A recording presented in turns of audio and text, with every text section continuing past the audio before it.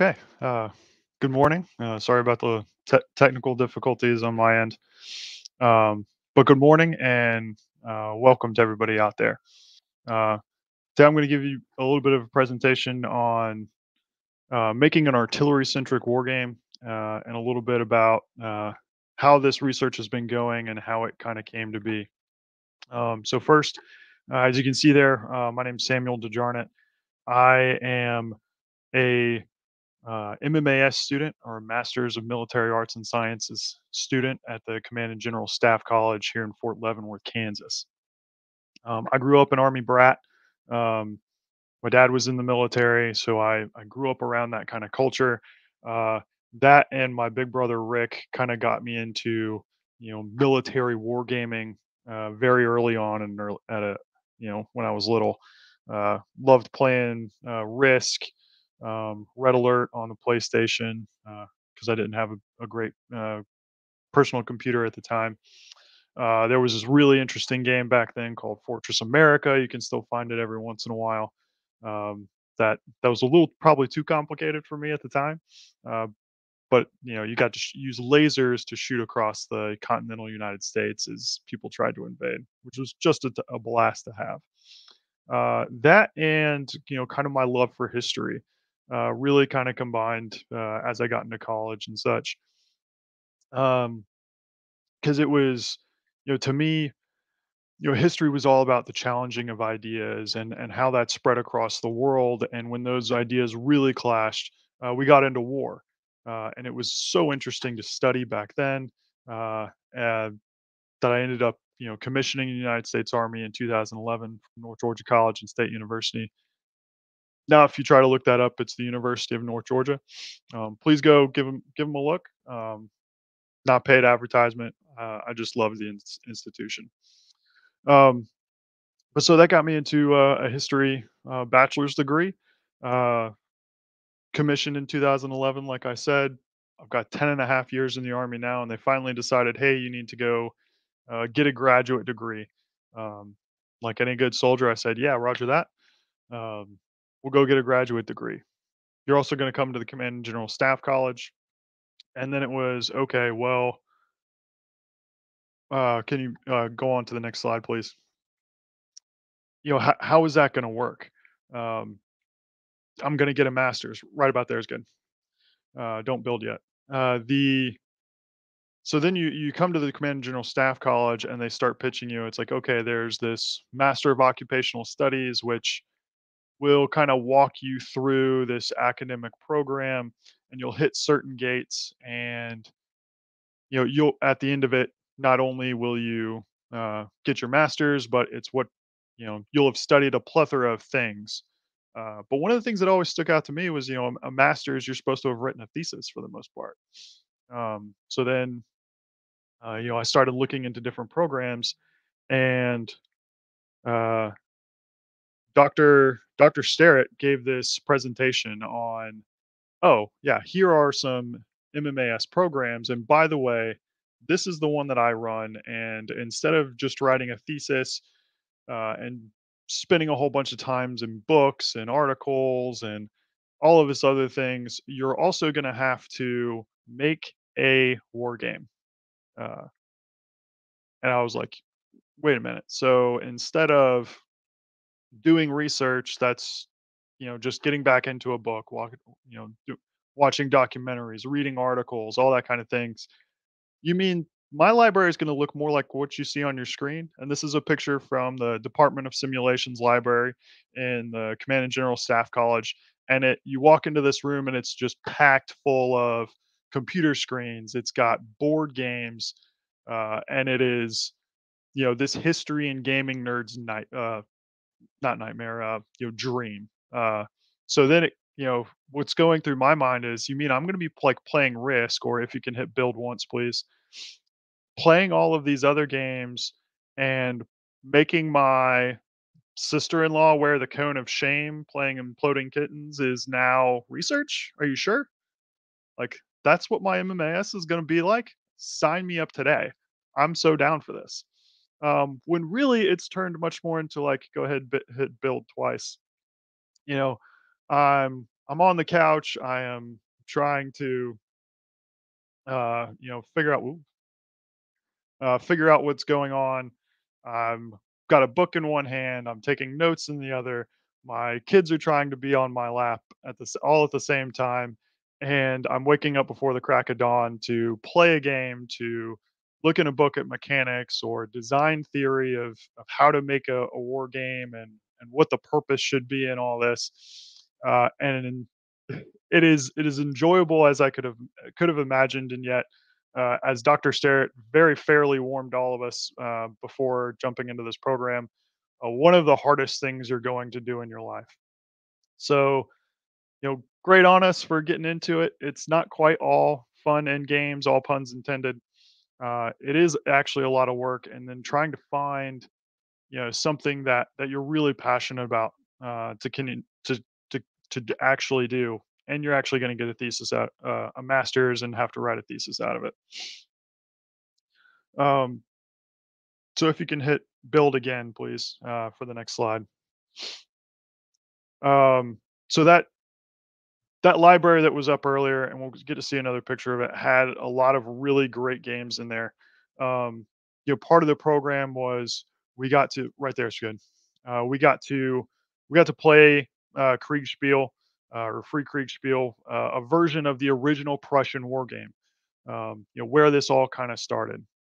And that was great because it was a really great representation of that Napoleonic warfare kind of style. You have to, you know, write a write an order out as you do so many times throughout your career in the army. You then hand it to a runner who gets it sent off, and you kind of hope and pray that it gets there in time for your people to actually action it, for those things to happen. And it was a great representation of that fog of war. You don't know exactly what's going on. You only get certain information that the umpire gives you. You Somebody else rolls the dice, and you just kind of get reports and hope those reports are correct. And that's a very great representation of warfare. But um, I'm an artilleryman, and that didn't really represent or really get a good grasp of what's going on in the battlefield for artillery. Well, then we, advanced a little more, and we played this great game called Friedrich. It had some awesome mechanics of this is how you move around a point-to-point map. Different areas of the map were represented on different suits of cards, and if you think like a deck of cards, and it was like a mixture of Risk and the old card game War. You can only play certain high-value cards if the suit matches the area of the map that you're on. And that was great because I was like, hey, this is a great operational level of war peace. This represents getting those resources to your troops, which applies to artillery. Uh, and you can only do that so much at certain times in certain places. This is really cool, but you're still moving around infantry. This is still Napoleonic warfare. A combination of those two and a pretty good representation of that was also the Napoleon series, who played 1807, I believe it was. Um, and again, it was a great, it incorporated that fog of war, uh, centralized planning, decentralized execution, and trying to mass your forces all at the same time. Hey, that's a principle of fire support. Massing of fires and effects at the same time. It also emphasized the importance of reconnaissance. You have to move around little pieces to scout out what the enemy's doing. Is that a real enemy force? Is it a decoy? That's a lot like observation. Observation is a key piece of fire support, but it's not really an artillery war game. And there are so many others. The United States Marine Corps' Assassin's Mace does a whole lot of strike warfare pieces, but it's just too big. You're talking like, what are you going to do with your carrier battle group? How does this corps move across the Atlantic Ocean into the Pacific? Um, it, and so, but that was just too big, right? Um, there are other great games out there that do a lot of asymmetry, and you could see how wargaming really like branched out into coin, and it was the hot button issues of the day in the army, and it's kind of gotten out into the civilian sector. But there wasn't really a an artillery centric war game. Nothing that was, hey, I'm moving my battery here and there. And that passion kind of comes from those two pictures you see on the screen. Uh, these are uh, these are pictures of my former battery in our last deployment, shooting and training counter fire operations against the Islamic State. Uh, and we were kind of thrown into that. And at the section level, at the platoon level, it was very uh, intuitive. The same things that we did out in the field for normal train ups, I mean, translated. Your crew drill doesn't change, and placing the gun doesn't change. But often what we see is that, especially at the captain and captain level, you make this transition, right? You're less leading that small group of people, and now you're having to try to make decisions. Uh, so some of that kind of feeds in from Kriegspiel, from a couple of the other games, but now you're thrown into this thing called tactical fire direction, which I'll get into a little bit. But there's nothing that the army says like, this is how you train this. This is a resource that you train this. This is, kind of those steps. So I figured, hey, for my masters, I'm going to try to, I'm going to give it a go. I'm going to make a game that tries to help those artillerymen do what they need to do on the battle. And if you can hit the next slide, please. So the closest, or not, sorry, next slide, stop right there. So back one, please. The closest thing that I've found to this is uh, this great game you see in center front on you, Verdun 1916 Steel Inferno. And this is a World War II style game, or sorry, correction, World War One. Should read those dates. Um, and it's very trench warfare. And some of the classes here at the CGSC go into the studies of, well, how did this develop? Um, all of the things that really revolutionized artillery came about, in World War One. The development of registration, the 5 requirements for accurate predictive fire, which is basically just the 5 rules for all of the physics that go behind putting that round from one place, 10 kilometers, 20 kilometers away to where you need it to go. All the data that goes into it was built around this time. And Verdun does a wonderful job of showing the importance of massing those fires. It's got little cards like this right here, say barrage. It's got a great picture of a railway gun. And you basically move around the map by shooting these massive barrages, rolling a big old fisted dice. It's something very artillery, trying to hit a bunch of sixes on there so that they explode and you do more damage. And you have to build things around your artillery. But at the end of the day, it's still a maneuver, warfare centric game. You move infantry around the board. You dig trenches. Your infantry gets tired. You resupply your infantry. They go from lying down to standing up. You gas them. They get tired. They can't advance. It's all the infantry again. And if we could go on to the next slide.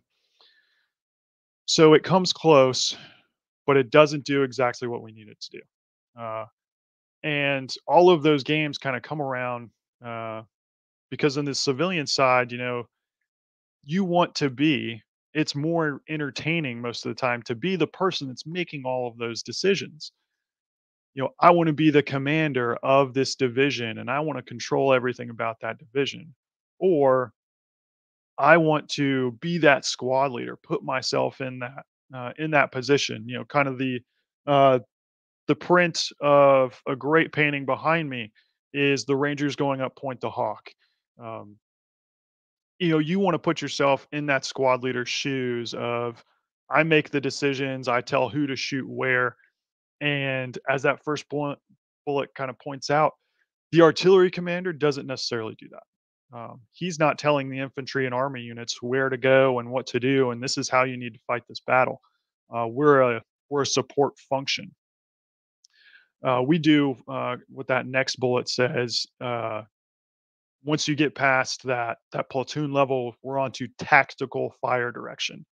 And to sum up how the Army kind of defines that, it is shooting those targets that matter most to that infantry or armor commander uh, from the right position. So getting your artillery into the position to do that with the right ammo.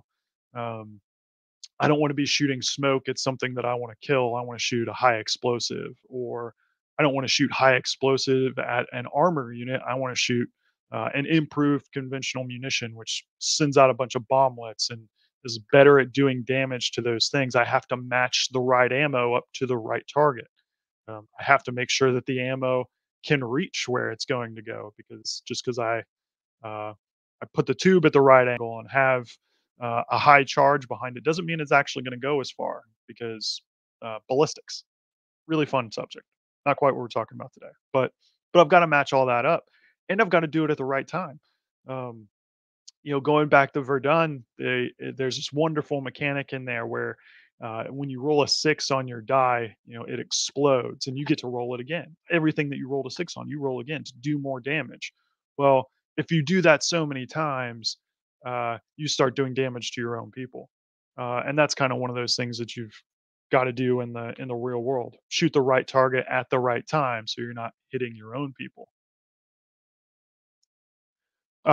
Hey Vivian, good to see you again. I did not incorporate CDE yet. Um, that gets a little bit uh, too in depth from what I can actually accomplish in the next few months. But that's absolutely something that we incorporate in tactical fire direction. What I did incorporate was more of the weaponeering side. You're going to get better results for shooting the right kind of ammunition at the right kind of target. Um, and I'll pull out some of the cards a little bit later in the presentation and show you, some of the ways that I've helped do that. And basically, it gets, why I want to do this thing and how it relates to real life is getting into the training of this. Um, there are lots of wonderful simulators out there that the Army has. Um, there's the Joint Combined Arms Tactical Trainer, or JCATS, and this is introduced to every field artillery lieutenant in the basic officer leaders course, where you go in, you have to make a plan, and then you're sitting in this room surrounded by computers, and all of these there's like six different civilians, there's about 10, 15 different computers, everybody's filling in a different slot. It's very similar to Kriegspiel, if you can think about it, just on a computer now. uh, but guess what, there's only like one JCAT simulator on Fort Sill. There's 1 to 2 per other installations. I don't know all of the exact numbers, but it's a very limited supply, and only one unit can go in there at a time and use that resource at a time. So then you run into a ton of scheduling conflicts, and this is a super expensive thing to build everywhere. Not every unit can do this. You run into similar problems when you talk about going out into the field.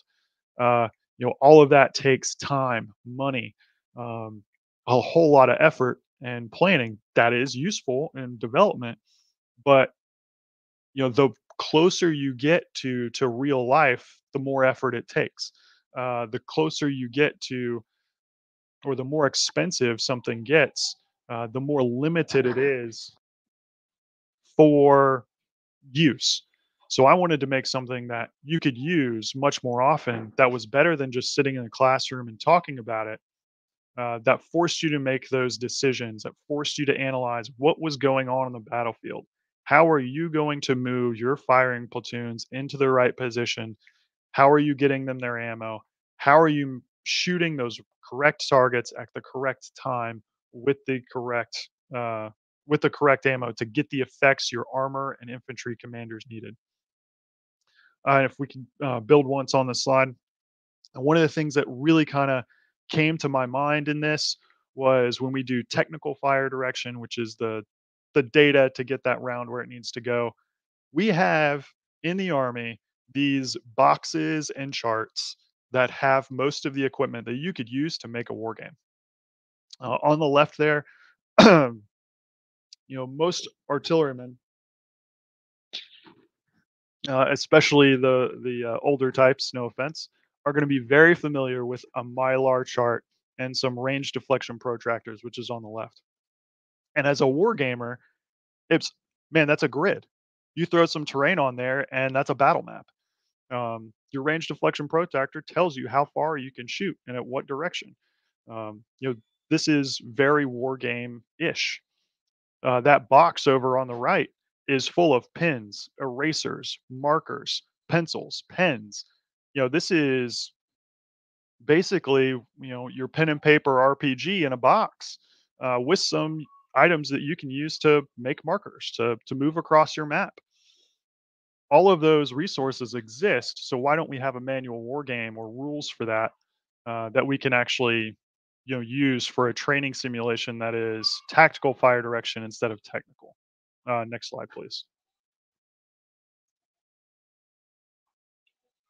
So getting back into now, I've got this problem set.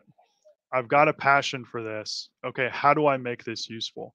And the challenge is that I haven't been able to find that artillery centric game. So now I'm piecing together different different aspects of other games, and that DSE library, it has been such a big help. Mike Dunn and Dr. James Starrett down in there um, have all of these games that are wonderful. So now the challenge is, how do you pick the mechanics that actually make the world you're trying to build useful? The first one that I played, I believe it fits into the Command and Control series. It's Band of Brothers Screaming Eagles. And what I loved about this game was the back and forth. Um, it controls how many units you can move based on a value. I can move 3 of my 10 units per turn. Um, but each time I hit certain conditions, my opponent has the opportunity to interfere with what I'm doing. If I'm sending a squad of my riflemen across an open field and they've got a machine gun on the opposite side, I don't get to keep activating units and keep doing things. When they enter that zone of open danger area, that machine gun can open up on them and stop them right where they're at. That's very similar to how counterfire works in the artillery world. If I start shooting a target and the enemy has a radar turned on, they find where I'm shooting from and they put rounds on me as I'm trying to put rounds on them. So that interruption mechanic was one of those first times, especially having lived through some counterfire. I'm like, oh man, that's key. I need to bring that in. If you can build one more on the slide. So I start looking at all of these different games. Steel Inferno. I'm going to highlight that again. Um, Let me just look and make sure the game designer. I'm probably going to butcher his name. Walter Vejdovsky, Vejdovsky, developed his game in France, and he did a wonderful job of looking at how that artillery affects it and the effects of what happens when you shoot those. And I'm probably going to I'll be referencing that in my thesis and in the game rules for how that big fist of dice equates to a big fist of rounds to get effects. Loved doing that. If you can build one more time, and if you go back into or in my research, I've gone back into the Center for Army Lessons Learned and hit build one more time. Another one of those big lessons that isn't directly in tactical fire direction uh, is getting everything that you need to that firing point. Right, Race to the Rhine, published by Phalanx Games, uh, did a wonderful job of of hand waving combat a little bit, but forcing you to get ammunition, fuel, and food to the front lines to kind of set the stage for each battle. So to advance your your unit towards the River Rhine to chase back and finally beat the Germans across the Rhine. You're more uh, you're more concerned with moving those trucks, moving those units with supplies that they need so that they can do what they need to. So if I took Band of Brothers and I took Verdun and I took the Race to the Rhine and I put them all into one, that really begins to help build a base for what's going on in the artillery on the battlefield. Uh, we're trying to get those supplies up to our firing platoons. Uh, just like the National Training Center and the Joint Readiness Training Center, OCs, observer, coach trainers keep telling all the artillery units, you've got to get all of that ammo up to the front line to have it ready for the guns. Otherwise, your offensives and your infantry and armor uh, objectives are going to fail, and you're going to have to do all that and shoot enough, like in Verdun, with a big fisted dice uh, to mass your effects on the target. And you're going to have to do all that where, just like in Band of Brothers, the enemy is going to be interrupting you at every step. And oh, by the way, that you get a turn afterwards. So if we can move on to the next slide, please. So making all of that, oh, right there is good. Pause. Um, Making all of that, but then the next challenge is uh, and as we kind of see, or I've got to observe a couple of Dr. Sterrett and Mr. Dunn's classes of people that aren't necessarily war gamers, but they've volunteered to help run some of the simulations in CGSC. Not every soldier, not every airman, not every Marine, insert here, is really that interested or really that passionate about a game. So now it's not just what are they useful, but really to clarify what's the best mechanic. How do you make it approachable? And myself, I spend a time or two each weekend playing a role playing game with my brother, with my sister, with my brother-in-law online, and we use lots of polyhedral dice. Thinking back to mentioned in the beginning, the first polyhedral dice I saw was playing Fortress America, and oh my goodness, there's a die that has different than six sides. That's cool. Not everybody has that same theory. Um, so then, really, it becomes how do you make it approachable? And now we can move on to the next slide. And honestly, this right here, just the D6, is kind of one of the goals I have for the game. One of the reasons I keep harping back on Verdun is it stays around the D6, uh, and we know this. This is playing Yahtzee. This is playing 2,000 or 10,000. This is home. This feels comfortable. This feels familiar. Um, but now, how do I make that what is an approachable and useful game? So then this starts to look at getting things out on a whiteboard and trying to make this into something useful. And what I've kind of come up with is that in my next play test here on the 20th, so 5 days, I've got some production to do. How to get this handful of approachable dice into something that replicates the effects on the battlefield. Um, so the game's actually going to look like. We can go on to the next slide, please. I think I've got yeah, and build this all three times. Okay, so looking back over some of the things that we've talked about and how it's looking like now in my game. On the left was one of the first productions of what the map is looking like. I'm still developing the map itself, but looking back at now, what is the game supposed to do? It's supposed to replicate artillery on the battlefield while training those young fire direction officers, intelligence officers, and even that operations officer, the S3 or the executive officer, how to move around the battlefield.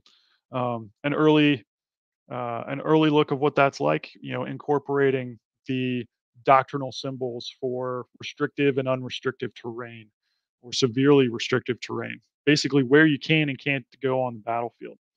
You can do that by making some marks on the map, as I did very early, um, and that builds that training and makes you start thinking in that real tactical mindset of what can I do on this terrain. One of those challenges with the artillery is, we want to hide, we want to be in a position that's not obvious, but we don't want to be out in the open. Environmental effects, I haven't gone so much into. And why that is because that takes me away from tactical fire direction and more into technical fire direction. Um, the fourth fourth requirement for accurate predictive fire, getting back to one of the comments earlier, is accurate meteorological data. Um, basically, what are the effects of how much it has rained, how much it is currently raining? Is the wind currently blowing hard enough to force that round off of its trajectory? All of that's great, but it's really more at the platoon and lower level. Um, Whereas the effect of the actual terrain of can I emplace my guns here? How much more time is it going to emplace or going to take to emplace my guns in a tree line or in the forest versus in the open? How easily can I move them in and out of that? Am I more concealed, or can I avoid that counterfire? Can I avoid observation more if I'm in a slightly restrictive terrain versus an unrestricted terrain? Those are kind of the decisions that really get after that tactical fire direction that I'm looking at. But so the symbols that we're looking at on the map and those aspects of the terrain, what's canalizing, what's not, begin to train that entire staff or key parts of the staff how to think through the problem set. Then the basics of, okay, well, what do my pieces on the board look like? Because of the level that I'm looking at for this game, uh, I think you're going to be moving around batteries. And then if you look on the map, those smaller squares, you can augment that by dispersing your platoons out. Another one of those key uh, lessons learned that the Center for Army Lessons Learned publishes and the National Training Center and Joint Readiness Training Center mention every rotation is platoon based operations, spreading out the guns, allowing those platoons to move independently to avoid the effects of enemy counterfire, to avoid the effects of enemy air, to limit those effects. If you lose one gun, you're not losing all six. Those are the kinds of things. So I've started with basically company level meeples, if you will, markers, and then some of your battalion aspects as well, because you can't emplace your battery where your. I mean, you could emplace your battery where your battalion command post is, but that just makes you an extremely juicy target to shoot at. And if you try to emplace your battery at the same place that the engineer battalion is, or your brigade's command post, as I've seen try to happen, uh, again, that's just a bigger target. You're more vulnerable. You're more exposed. They're going to want to shoot you more. Um, so we have to look at bigger echelons. We have to look at lower echelons, and we can use some doctrinal symbols to begin to educate our staff or to reinforce the education of our staff. Hey, this is the doctrinal piece. This is how we can disperse. And then there the how do you track all of that? So what I've kind of come up with, based on some influence from Verdun, from Race to the Rhine, Assassin's Mace, and how these kind of placards you see on the right came about. There's a wonderful asymmetric game out there called Root. Hopefully Sean, who is doing one of these presentations later mentions that game. But they've got like cards that kind of tell you your actions and what your status is on everything and what are the next actions you can kind of take. So as some of those reminders, I've made those tracking cards on there, and it compresses a lot of that information you need down.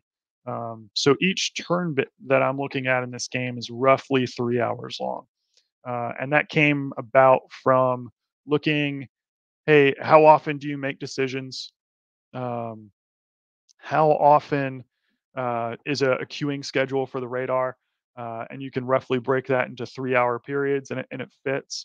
And also, just how much time and how much energy can you get from your batteries at a time? If you expect a battery uh, to move, to in place, to shoot a mission, to displace, to move again, to re-in place, all within a certain time frame, you're just not going to get it all done.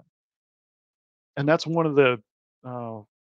of those real jumps you have to make as an officer from planning at that platoon or battery to planning up at the battalion. Yeah, I can say, hey, we're going to go do an artillery raid. We're going to run all the way up, or we're going to drive all the way up here. We're going to place real hastily. We're going to shoot, and then we're going to scoot back out of there. And we're going to try to do that 3 times in for this one objective. Well, maybe that's not going to work out because you just can't move and do all that at the same time. So those are a bunch of the decisions you're having to make, and there's a point on there, or there's an area on that that's like action point trackers, and you can only spend 15 points at a time. Um, how flexible is the design to adapt to changes in doctrine, like changing from a 2 by 6 to a 3 by 4? How I'm writing the rules is, you can divide those up into the platoons. It's kind of hard to see on the screen, uh, like leading into like the ammo tracking. There are actual dividers in there that you can currently I've marked, but you could mark out for like what ammo is with what platoon. Um, and because I can use just like the smaller cubes, uh, if you were say running this in a professional development exercise, uh, the commander, the XO, the S3, whoever's running that could actually determine, hey, you've got X amount of guns, you've got Y amount of guns. How I have it set up now is in a 3 by 6. And that's how the rules are generally written. If you're on the blue four, you're a 3 by 6. If you're on the red four, you're in a 3 by 8, because most of our adversaries just have more guns than we do. But the blue four has more of uh, the radar markers. The red side has fewer counterfire or counter fire finding radar markers. So it could adapt to that, and that's one of the reasons why I don't want a map such as Verdun has, where it's area based, or Friedrich, or some of the others where it's a point to point map. Um, Theoretically, you could use the rules in my game that I'm writing on any map. And how I play this for my playtests is on a military 1/50.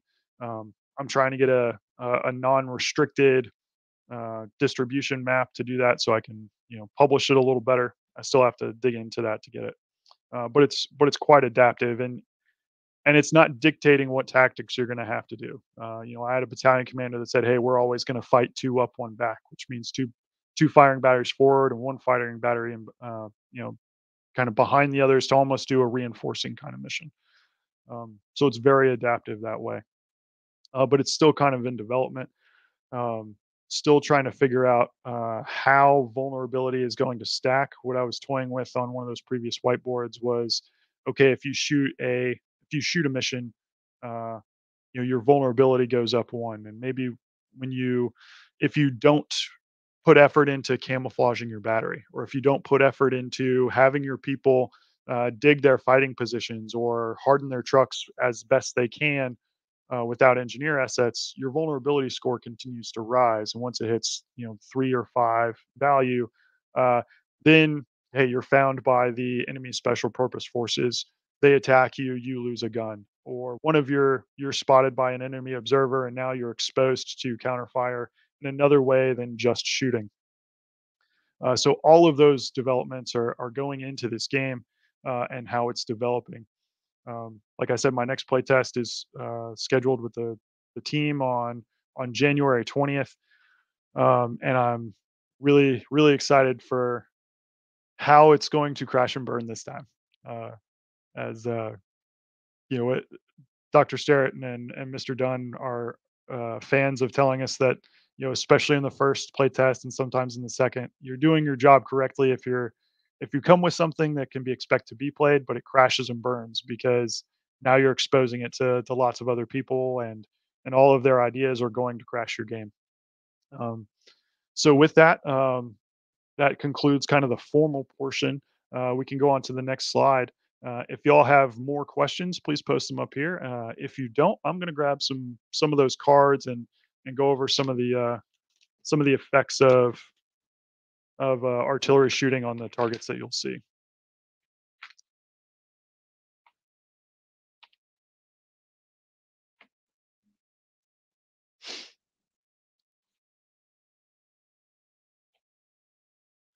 So uh, similar to similar to the meeples, you know, we have symbols on the cards here that actually mean something. And for this one, this is an enemy squad of mechanized infantry. And so far, the cards have basically how you're going to destroy, neutralize, or suppress this enemy by shooting what caliber of weapon system, either 105 or 155, and then a value for how much you're going to have to shoot to get those effects. And that's kind of the chance. Uh, if you spend that and you get a hit, then you'll achieve those effects. How that's currently going to change is basically everybody's going to have almost like a hit points, and you have to score so many hits to get it. And now the values of those ammo, uh, yeah, those ammo numbers then get you another die. And basically, it's going to emphasize how you have to shoot more with more guns to then achieve those effects. I would love to. I've got to reach out and make some contacts at the Fire Center of Excellence. Thanks, Andrew. Um, the uh, you know, it, so much is who you know and how you know them. Most of my friends that were at the Fire Center of Excellence have moved on a little bit. Um, so I'm definitely taking this to my next artillery unit, try to help train people. Um, and yeah, making some contacts out there and trying to get it in the hands of more artillerymen when it's a little public, a little more polished. Maybe they'll help me develop it and get it out there. But I'd love to. Um, so that's kind of how I'm emphasizing how you get those effects, and then scoring in the game. We have a high payoff target list. How those infantry and armor commanders are defining, this is the target that I absolutely need this effect on to achieve my mission, and that's how you're going to score. So if you know receive a task of I need you to suppress infantry, I need you to neutralize radars, etc. Those come up as is these cards as a field artillery task, and then you score based on where they are on that commander's high payoff target list.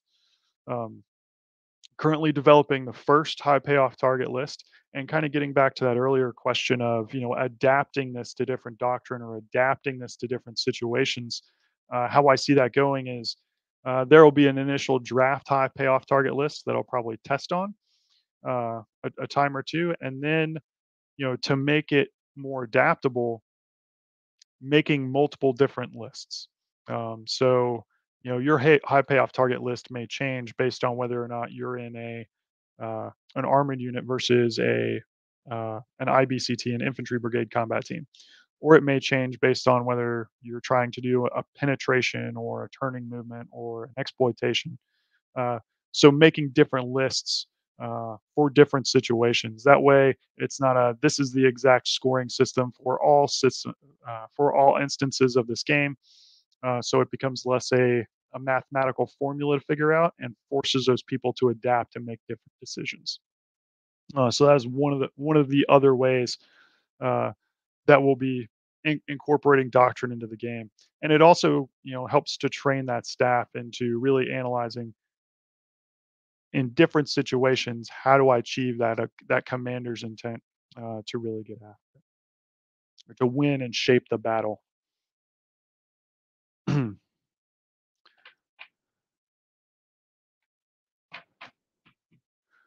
Um, but thank you all for coming.